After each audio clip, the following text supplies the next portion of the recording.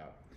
But no matter how many sites you're on, whether you're on Indie List or any other list, you still have the same responsibilities as any business person, which is to have a clear strategy, have a clear marketing plan, reach out to customers, provide excellent service, et cetera, et cetera.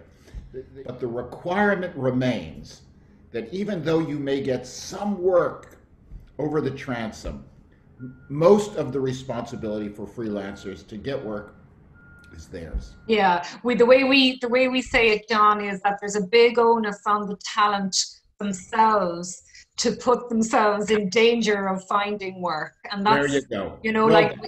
people who are kind of contacting us all the time saying, here's some new work we've done. It's a great way to keep even top of mind for us. So that's, I think, a big kind of call out that we would say to our community here is to don't be shy, to tell us what you're doing, Yes. and to share the work, and then we can kind of keep you top of mind with the clients that are coming to us. Exactly.